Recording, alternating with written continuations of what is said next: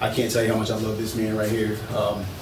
He's my friend, not just my driver. We're Facebook buddies. We talk on the weekends. We text. I mean, I know more about his personal life than I'm sure. Well, I don't want to go there. Kim might see this. Hey, Kim.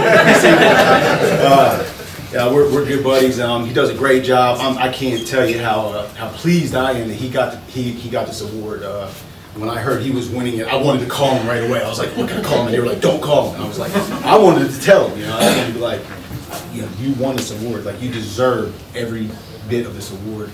I do nothing here. I'm just a minor part. He takes whatever I can get him. If I can't get him the big money load, he takes the little load. And you know what he says? We'll get him money load next time, buddy. Team player.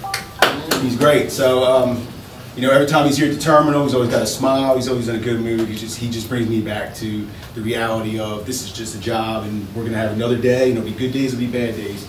At the end of the day, he is my friend. What he does for this company, unreal. He is professional all the way through.